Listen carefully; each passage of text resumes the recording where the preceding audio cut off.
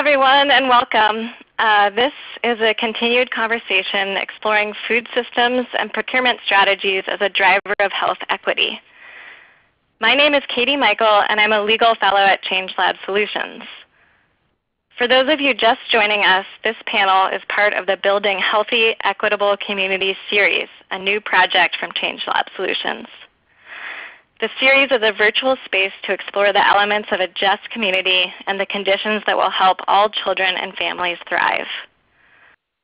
Over the next 6 months, we'll be releasing 6 collaborative episodes that offer training and discussion on how policy plus community power can advance health equity.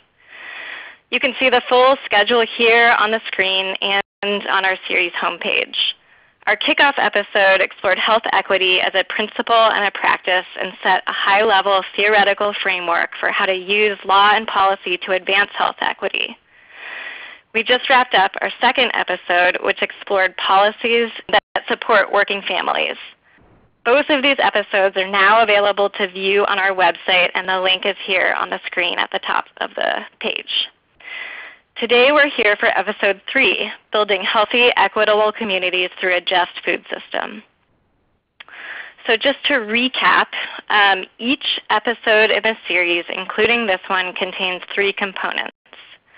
The first component is a blog post which shares the consequences of laws and policies that don't take health equity into account and how we can respond.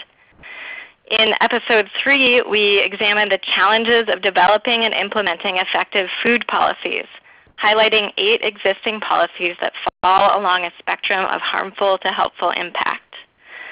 The second component is a webinar that provides both on-the-ground stories and innovations from community health leaders, as well as resources to support people's work in healthy change-making. Last week's webinar explored how institutional purchasing can contribute to a more just food system and promote health and equity, and it featured Brett Jones of Cleveland's Evergreen Cooperatives.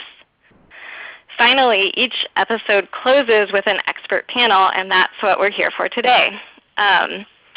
Today's amazing panel features diverse expertise in food policy and procurement strategies, from program design to policy advocacy to on-the-ground implementation. So before introductions, let's quickly touch on format. We sourced most of the questions for today's conversation from you all through the blog, webinar, and expert panel registration page. We've aggregated the questions and will now pose them to our panel. That being said, if you have questions that come up during the panel, feel free to enter them in the chat box on your screen, and we'll do our best to get to them. And with that, I'm going to turn it over to our speakers to introduce themselves and their organizations, and then we'll move into the conversation. So let's start with Colleen, and then Kate, and then Katie. So passing this off to you first, Colleen. Thanks, Katie. Hi, I'm Colleen McKinney. I'm the Associate Director of the Center for Good Food Purchasing. We're based out of Berkeley, California. We operate a program called the Good Food Purchasing Program, which started in Los Angeles at the LA Food Policy Council in 2012, and then spun off into a national initiative housed within our organization, the Center for Good Food Purchasing, in 2015. Our work is highly partnership-based, and we work with national organizations like Food Chain Alliance, Heal Food Alliance, and Real Food Media, as well as community-based organizations in cities across the country to expand this program, the reach and impact.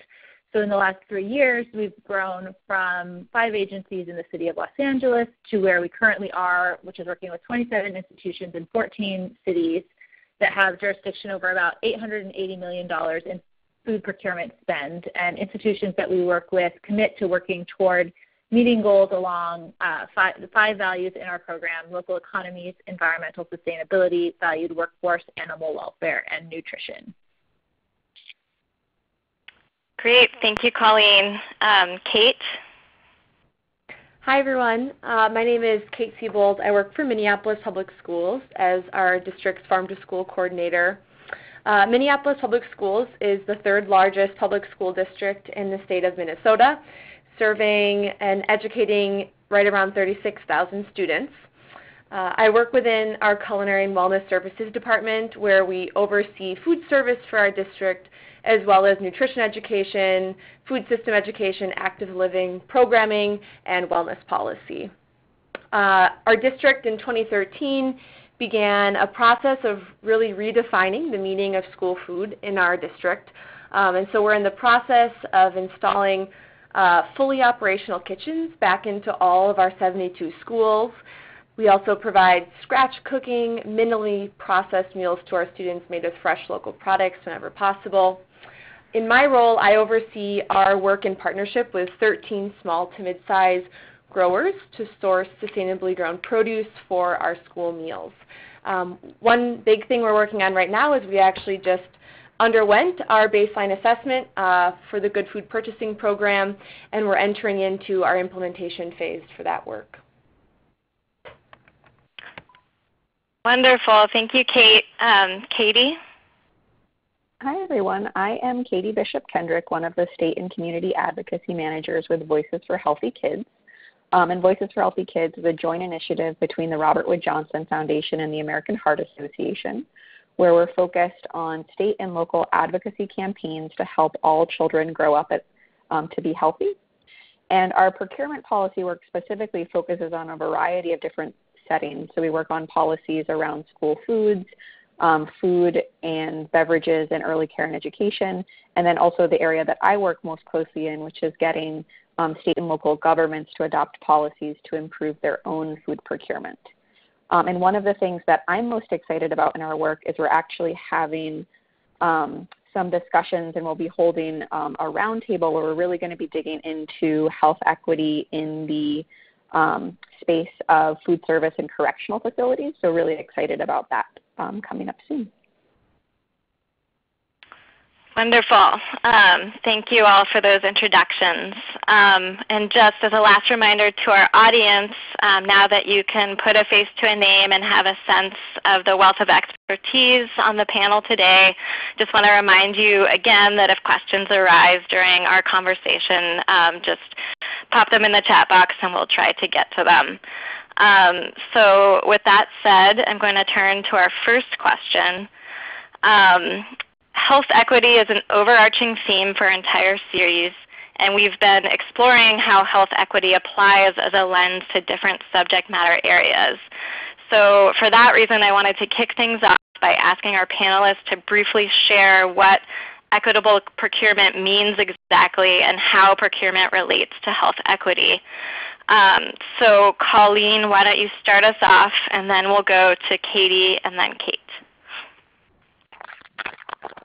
So for us, I think equitable procurement really prioritizes people, animals, and environment rather than just the bottom line. And so it means access to institutional supply chains for small and low-income producers and producers of color. It means workers along the supply chain are compensated fairly for their labor and have a voice on the job and work in safe environments. And it means in the words of one food service administrator that we work with, living up to the belief that access to good food for all is a right, not a privilege. And so I think recognizing also that, the environmental impacts have, disproportionate impacts for various communities that are, served through institutions as well, and institutions can use their purchasing power to have an impact across all of these values collectively, and that they all link to health at the base of it, at the foundation. Great. This is Katie. Katie?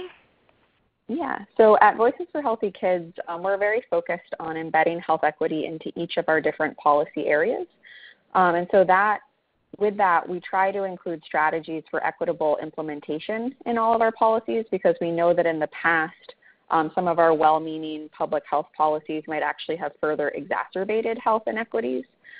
So for example, looking at some physical education policies that were passed for schools, what we found is that by passing sort of standard policies to increase the minute requirements in schools, going back and looking at implementation, we found that some of the schools in wealthier areas were able to adopt those policies, and so they improved their physical education.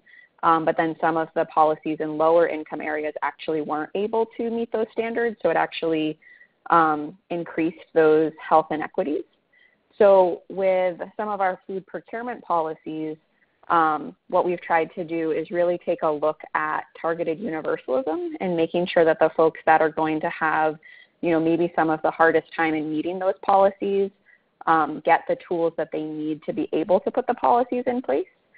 So for some of our policies around improving the foods in early care and education, we actually try to go after appropriations dollars to be able to have training and technical assistance to make sure that providers that are serving kids in low-income communities have the tools they need to be able to implement those policies. And as I mentioned before, with the Health Equity Roundtable that we're going to be having very soon to talk about food and corrections, that's really a place where we're going to be determining the strategies that we want to include in that policy area to make sure that it's being implemented equitably. Great. And Kate? Yeah, I think just to build off what Colleen and Katie already talked about, for our district, equitable procurement means sourcing food and products from a diverse group of vendors that's representative of our community and our school district to ensure that all of our students have access to quality food that allows them to learn and thrive in school. So our district does this by actively seeking opportunities to work with small to mid-sized farmers, minority and women-owned businesses, new businesses in our area, and other vendors that share our values. And by doing this, we're able to serve our students a high-quality meal regardless of their family's social position or other circumstances. And by doing it, we also are able to support the health of our community and the people who are growing food in it and sourcing food for our families. Wonderful. Any other thoughts about that before I move on to the next question?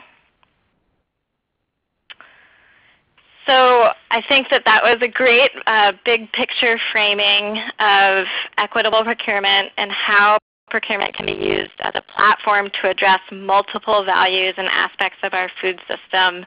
And so from that big picture place into more specifics, I was hoping that the panel could describe the first steps for people who want to make changes to an institution's purchasing practices. And Kate, why don't you take this one first, and then we'll go on to Katie. Sounds great. I would say that the first step, if you're looking at what changes you can implement in an institution in your area, would be to sit down with that institution and learn about what their procurement methods and processes are like. We just recently did this as our district with our Regions Coalition that's promoting the Good Food Purchasing Program. And all of our coalition members found it really helpful as a starting point just to understand the rules and regulations that we as a public school district have to follow. They were curious about what % of our budget do we spend on food. What is the process for identifying our vendors? What factors do we have to consider when bringing on new vendors? And what challenges or barriers we face as we look to implement these changes. And from there, it really gives you an understanding of how best to meet that institution where they're at and think about next steps together. And it makes that institution feel heard and recognized for the work that they're doing. Once you do that, I think you can start thinking about what the possibilities are for change, what maybe is your best starting point, what's an approachable goal for everyone involved. But really getting an understanding first about what procurement looks like is important because you'll find that with different institutions, their processes and rules and regulations might vary based on state or the different institutions that they have to report to. Great. Thank you. Katie, did you have additional things to add to that? Yeah, so I would add, so I think just sort of building off of that, when you're starting out, going to look to see what policies or contracts might already be in place with different vendors. And you can look at those policies and contracts to see if there are any provisions already included that are related to the different areas you're trying to change. So do they already have some components around nutrition in there, or do they already have something about preference for minority and women-owned businesses? You can sort of see what the starting place is. And then, when you're going in to talk with the procurement folks at that entity, you can be already knowledgeable about, what might already be in place. And then really building off of what Kate just said is that, finding out who is in charge of procurement at that, that state, locality, or the entity you're trying to work with. So you know who's going to be overseeing the process, so that can be that person you're reaching out to find out, what the process is, what their current priorities are, and all of those things. And then I would also recommend, through Voices for Healthy Kids, we do have a toolkit of resources around healthy food procurement, and we have some really great things in there, like a messaging guide. We have a frequently asked questions document that we put together with the Center for Science and the Public Interest, and we have a document around tips for working with vendors. And I think some of those resources can be really great to read ahead of time before you're going into some of these conversations, because they might answer a lot of introductory questions that you have. Wonderful. Thank you. Any other thoughts to add? This is Colleen, and I would just add that I think with our program and the 5-value framework that we encourage the institutions that we work with to take on, sometimes institutions might be a little intimidated by thinking about taking on all 5 values at one time and committing to all 5 of those values. And so one of the ways that we start with the baseline assessment is just sometimes to use that as a way to get a barometer and, really helping them think about where they are to start, rather than knowing that they're not going to necessarily be able to, achieve goals in all 5 of the values at once, but knowing where they are can help them set sort of a achievable and incremental strategies and a feasible time frame to get to meeting goals in all 5 of those values over, 1 year or 5 years or whatever it is. So just thinking about, I would just, echo, figuring out where they are and what the opportunities are, and understanding that with them to be able to help encourage growth that's in line with the community values on the 5 values of the program. Okay, great. So turning to our next question, we had a number of people ask about what procurement looks like at various types of institutions. So I was hoping the panel could describe the various settings where procurement policies have been or could be adopted, and describe whether there are any differences in advocating for and implementing the policies in those various settings. So Colleen, why don't you take this one first, and then we'll go to Katie. Yeah, so I would say that our primary experience has been within cities and school districts, and so I would say the major difference between working with agencies like school districts and then working with city agencies is one, that school districts have a lot of purchasing power and are really, strong anchor institutions in their communities and can wield pretty significant influence through their choices and through their contracts. And they often also have, dedicated staff like somebody like Kate that is thinking about food procurement as part of their daily job. And then in our experience working with city agencies, they often don't necessarily have that somebody with that expertise in food procurement on the ground within the individual departments that are purchasing food. So they'll work with a food service management company or a nonprofit agency to provide food services, and the person embedded within the city department is actually more of a contract manager. So if they aren't bought in or see it as a priority, then it's going to take additional work to convince contractors that it's a priority as well. And so I think that for a lot of these reasons, cities can play a really important leadership role, but someplace like a school district may actually be a good place to start in terms of actual food, having an actual impact on the food system and changing the food system, and really figuring out where to start in terms of being able to meet some of those goals. Thanks. And then, Katie, go ahead. Yeah. And so I would add, so we do a lot of our work on state and local government property, and there are just so many different types of food service that are happening on government property or that the government is funding.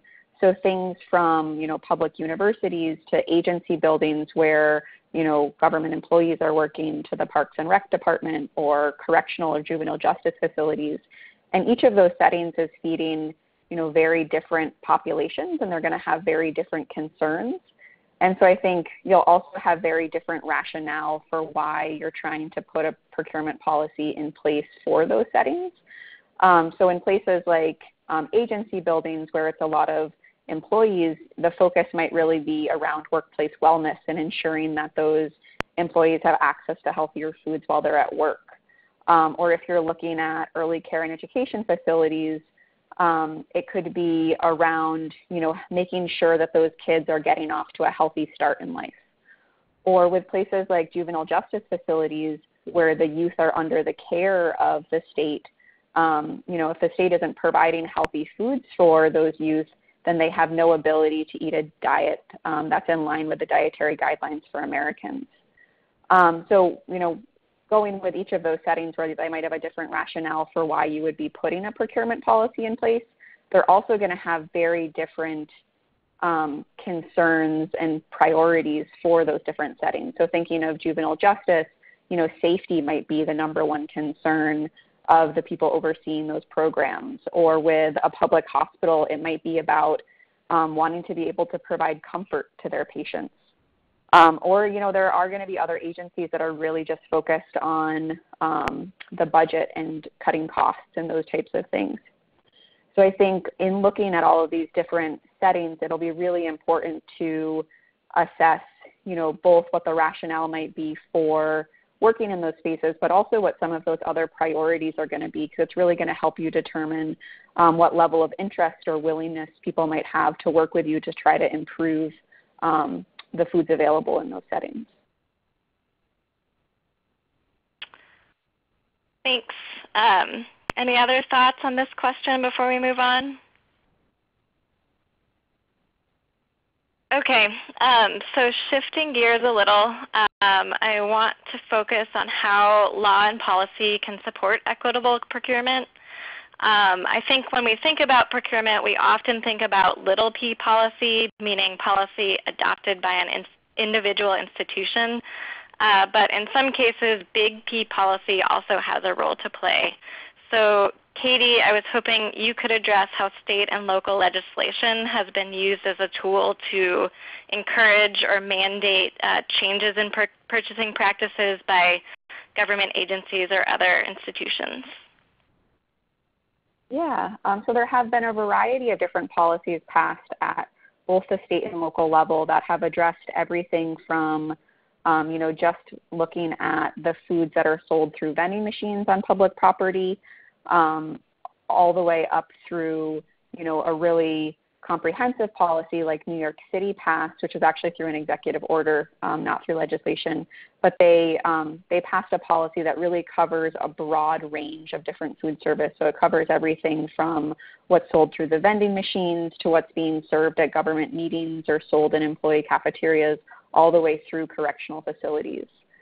And the state of Washington also has a procurement policy that was put in place through executive order that's looking at a broad range of the food available on government property, both for the nutritional content of the foods, but also they have a provision in there around having a certain amount of local products being purchased. And I think also with these policies, you can be including provisions in there around having preference for minority and women-owned businesses in different government contracts. So I think the policy mechanism is a really great way to put these different standards in place and to really have long-term sustainability, since there is that accountability because it is put in place by the legislature or by the executive of that state or locality. Thanks. Does anyone else have additional examples to add from your work? Okay. So building on this idea as policy as a tool to ensure long-term change in institutional purchasing, we had a number of questions come in about best strategies for messaging to stakeholders, including institutional leadership, staff, and existing suppliers about the benefits of healthy and equitable procurement in order to get everyone on board to make policy change. So Kate, why don't you start us off, and then we'll go to Colleen. Yeah, I think messaging is definitely an important thing to consider as you're starting this work. And I guess, the first thing I'll say is I think it's important to emphasize that there isn't one specific way to go about implementing healthy and equitable procurement practices for the institution that you're working with, and that it can look different depending on what the needs are of the different stakeholders that you're working with. And so, as you're thinking about implementation, working with that district and leadership and staff to figure out what the best path is for them is a nice way for it to feel not too intimidating. I think the more people that you can just bring together around the table to really talk about what these procurement changes could look like and how to make them sustainable, the more likely you're going to find success. It's that opportunity to have everyone there, thinking about how to work together, that great approachable ideas will come out.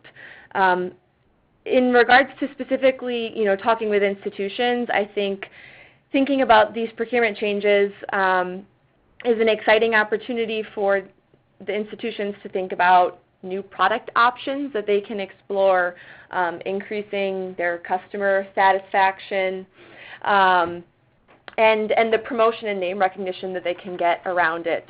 But then also for the other community partners and community members that you have around the table, it's an opportunity for them to make their voice feel heard and work with the institution to implement the changes that they're looking for in the community.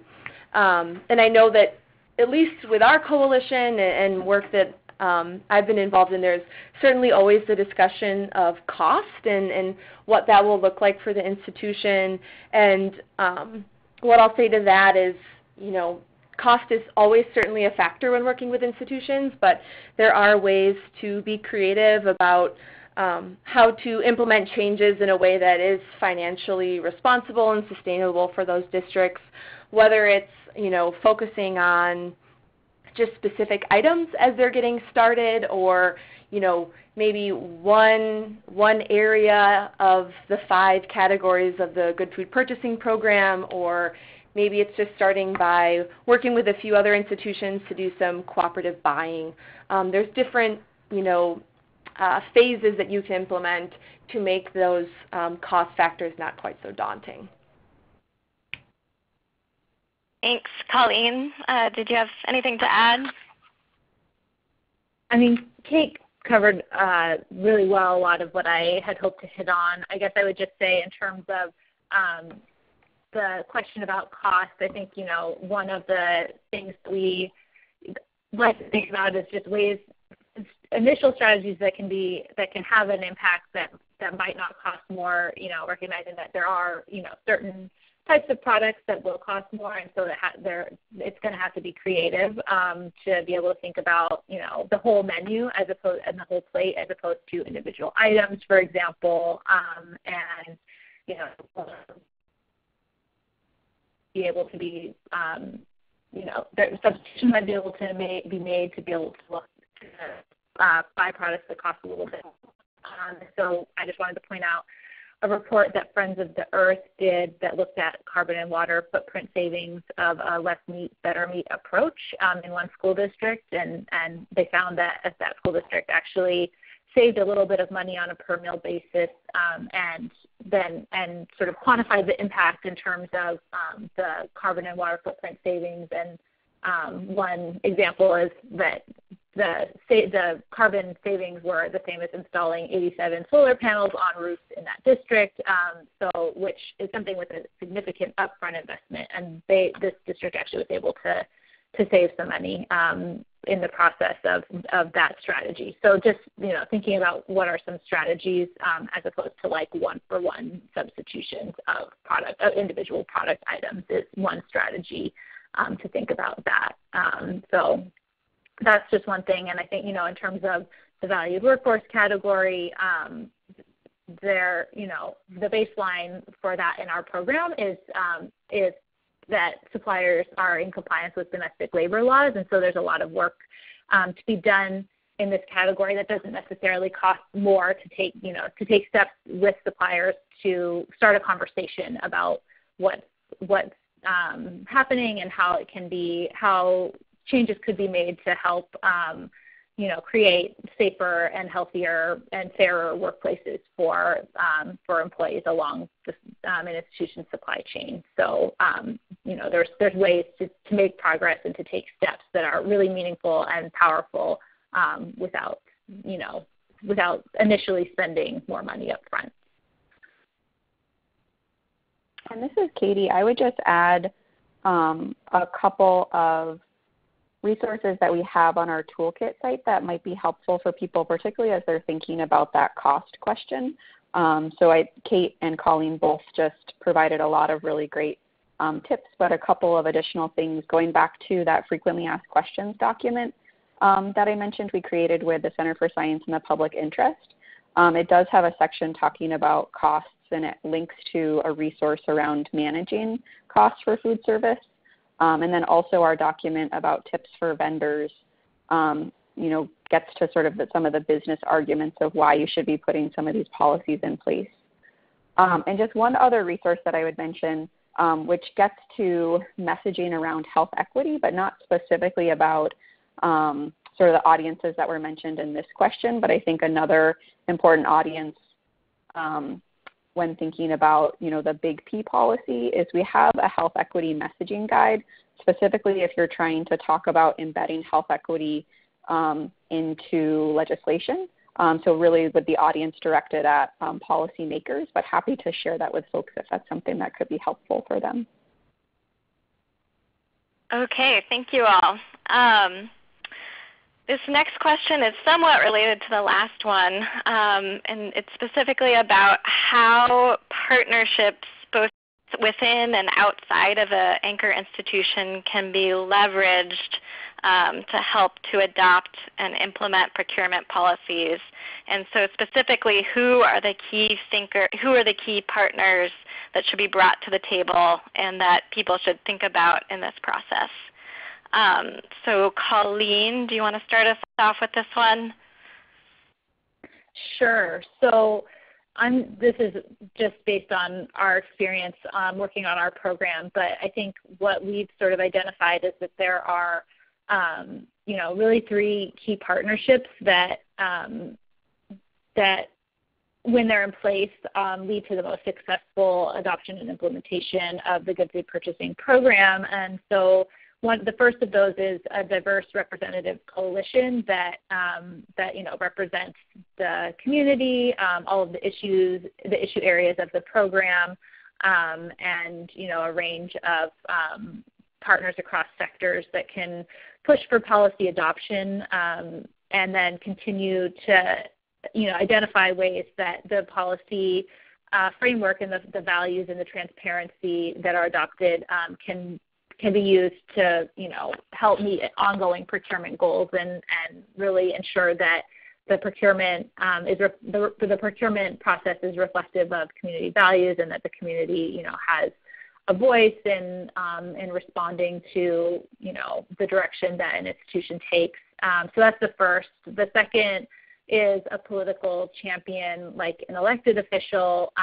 that can really offer support to departmental staff to encourage them to keep going in the direction that they're going and doing good work, or to help push individuals that might be putting up roadblocks to success. If there's various departments that are involved, and the food service department is all in, but a procurement department is somewhat reluctant or not necessarily bought into good food as a component of solicitations. That an elected champion can really help to push in the right direction. And then the last, I think, is having visionary, supportive administrative staff who are the ones actually charged with decision making, meal delivery, tracking and reporting.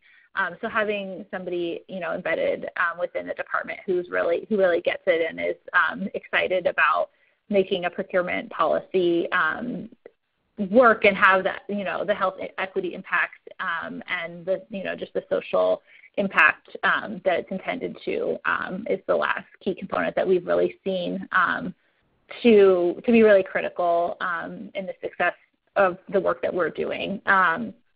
And then I think just in terms of other key partners that have played a big role in the city of Austin, like I talked about, the city purchases relatively little food, but the city sustainability office has really wanted to take a leadership role in thinking about how they can still have an impact on procurement. So they've played a convening role to bring all the major food buying institutions in the area to the table, and so that they can talk collectively about how to leverage their collective purchasing power to really impact the local economy. So one of the things that they've talked about is, what does it look like to support local companies who are, doing the right thing to help make sure that they're, able to access supply chains, or that they have, that they're getting certifications that they might need to have a competitive advantage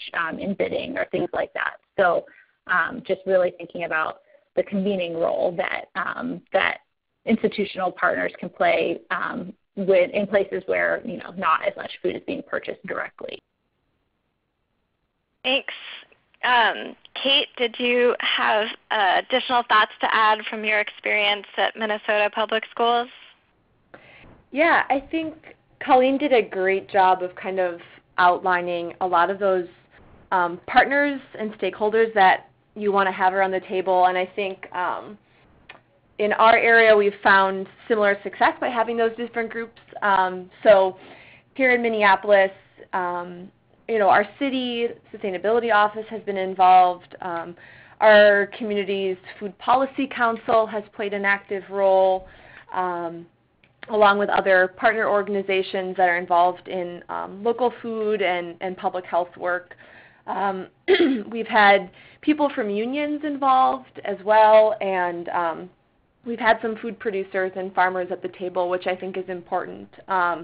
And what we've found, sitting at the table with all these folks is, as our district, was going through the baseline assessment process, these different partners were really able to help us think about this work in the context of just other efforts that are happening in our community and the political climate, and thinking about strategies for how we continue to promote this work at a city level. But they were also able to offer us, specific support on different areas. So, for instance, we were able to work with one of the union reps to learn more about one of the chicken processing plants that we work with. And so these partners, when you bring them to the table, they're really able to help that anchor institution in a lot of different ways. And so I think as different areas are starting this work, the more people that you can bring to the table and keep at the table, the better, because they're going to be really valuable for that anchor institution to feel supported and and guided. And all of the different stakeholders at the table, too, will learn something from one another so that we can, prevent work that's happening in silos otherwise. Wonderful. Any other thoughts on this question about partnerships?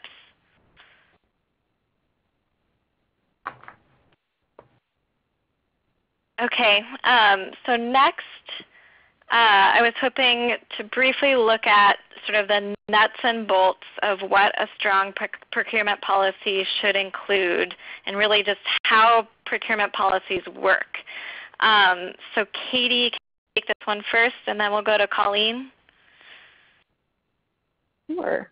So to start with, since the American Heart Association and Voices for Healthy Kids are focused on nutrition standards for the meals and snacks that are being served in these settings, I would start by just recommending using one of the national sets of nutrition standards that are already available.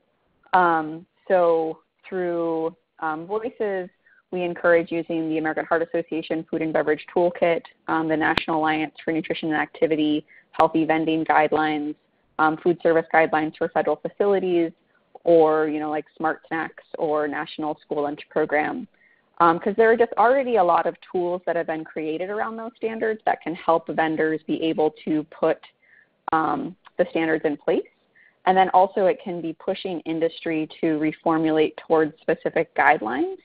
Because when, industry is looking at all of these different guidelines that have, different milligrams of sodium or different levels of saturated fat, they don't have a clear target that they're working towards. But like we've seen with the Smart Snack standards, a lot of products have been created that specifically meet those guidelines. And by having other types of locations, so having workplaces or state or local governments using those same sets of standards, can help to get those products out to more locations.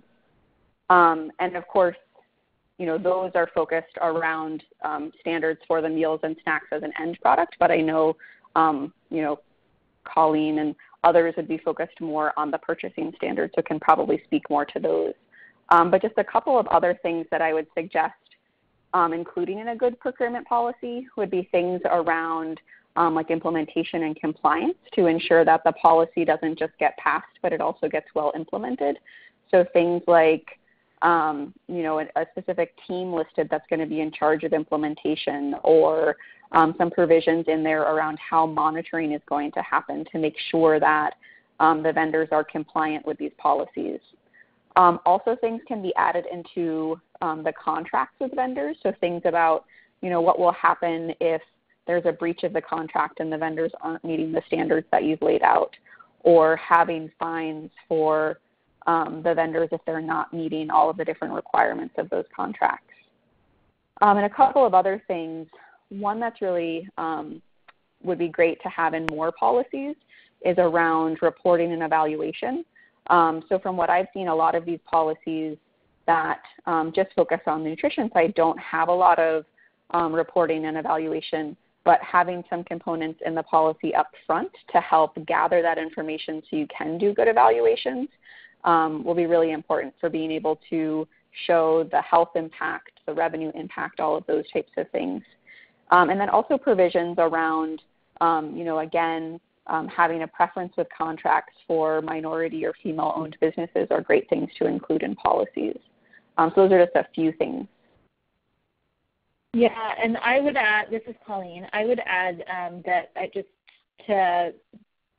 to reiterate the components around implementation and what is reporting and compliance going to look like, and how are you going to ensure that that vendors are, that they're, committing to, goals and actually following through on, what they're committing to is a really huge important. I think, in addition to the values of our program, we see transparency as just a huge a huge value of what we hope to help build through the work that we're doing. That having folks from across all of the values can help really tap into specific areas that political champions are interested in or are particularly passionate about themselves, whether it's fair labor or animal welfare or health equity. So it helps to build a broader coalition of political champions on a school board or a city council or whatever it is as well, to have a diversity of community groups at the table. And then, I think that's it. That's everything I wanted to say. Thanks. Thanks, Colleen. So just a couple more questions before we wrap up. I wanted to address, we had one question come up. After a procurement policy has been adopted, obviously an institution will have to go through a contract or negotiation process to work with suppliers that they already have or to find new suppliers entirely to meet the standards that the institution has put in place. So I wanted to ask, what are some good strategies for managing relationships with existing vendors when an institution is undertaking these changes? And also, how can an institution use the contract bidding and negotiation process to encourage large food management companies to make changes in their supply chain? So Kate, do you want to start us off with this? Yeah. So in regards to the first part of the question, thinking about strategies for managing your relationships with vendors, I guess I would suggest just be open with your vendors as much as you can and upfront with them. We often meet with our vendors just to talk through different things we're working on, and so I think the more upfront and open you can be with them about the changes that are taking place, maybe the policies you've adopted, the better, because if they're good vendors, they'll want to adapt to meet your needs, and that may just, in some cases, take a little time and planning. And I think it's helpful for institutions to explain why the changes are happening and provide a little bit of context so they can figure out how to best fit into future plans. But yeah, I think my biggest suggestion would just be, communicate with them, keep them in the loop. The sooner you can tell them, the better, rather than just kind of springing it on them last minute. But thinking about then the bidding or the contract bidding and negotiation process, what I'll say is, contracts and bidding documents are an institution's opportunity to really lay out their needs. And so the more information that an institution can put in that bidding document about their expectations and desires from their future vendor, the better. If a vendor wants your business or feel like it's a good fit, then any changes that they need to make are worth it. And certainly, the larger amount of business that you can offer to a vendor, maybe the more enticed they'll feel to accommodate changes, which I know can sometimes be a challenge for really small institutions. But I think really thinking about how you talk with your vendors about how these changes can really benefit both, the better. We have found that with some vendors, asking them to do something different has been a little more acceptable for them if we're able to say, we happen to also know that these other institutions may be looking for this product, or we can buy it cooperatively with other institutions. Think about ways to bring them to the table to feel open about it. I think that will help a lot. But again, just be open. Be very specific about what you're looking for. The more specific you can be in that bidding document, the better, because then as you're going through picking your vendor, you know exactly what you'll be getting, or at least what they should be following, and then you have that to fall back on if any issues are to arise. So my advice would be for institutions that are implementing these changes, spend time working on that bidding document to really make those changes and those updates. It's really worth it. For our district, with our farm to school program, our primary produce vendor is required to buy produce from our identified farm to school partner farms. And the way that we've made that work is by being upfront about that in the bidding document and really providing as much information as possible of what that looks like in terms of the farms we work with, what our expectations are for how they'll handle that produce, and what we're looking for them to do with it. And that way they're able to read that document and come back to us with any questions they have, and both parties are able to enter into a contract really knowing what is expected from one another, and I think that's the best way to make it successful. Great. So a question just came in from our attendees.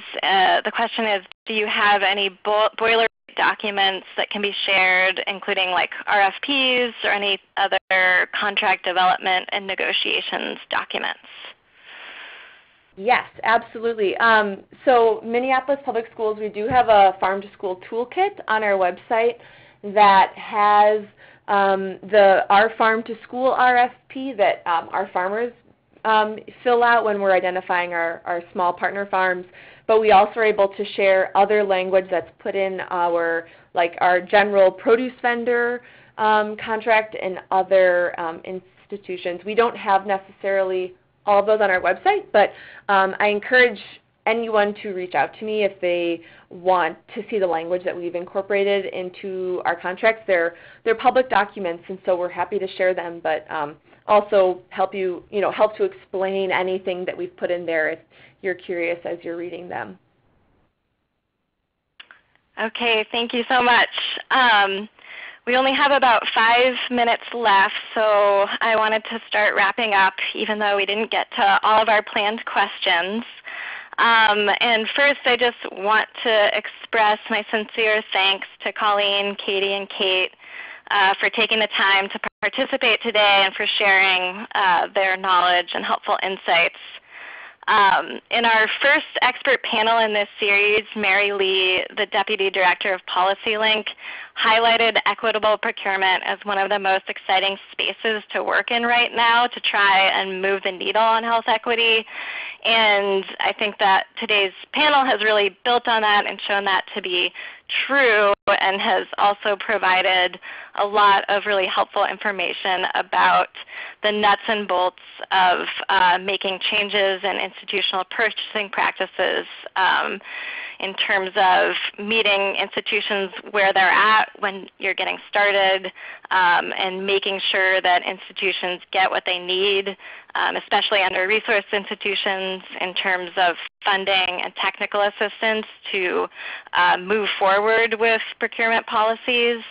And I think we also heard a lot about what a big tent procurement really is in terms of bringing a lot of different players in the food system together, from big institutional purchasers to smaller farms and businesses, and big food management companies, and then of course people who are being served the food within institutions.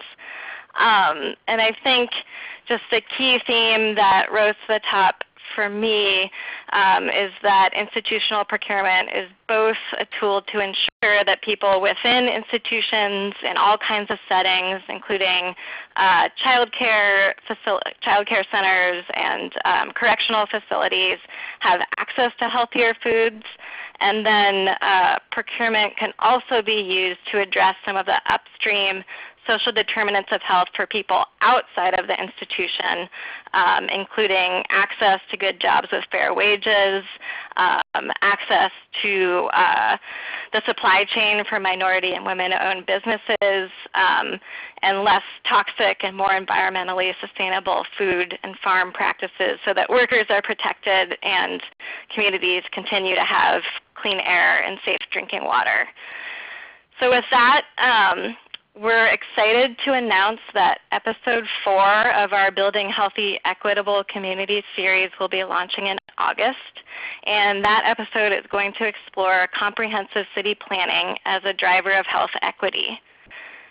I also wanted to highlight some of our resources if you'd like to take a deeper dive into equitable procurement. The resources listed here on this slide are all available on our website, and they will also be available on the episode archive page after this webinar is over.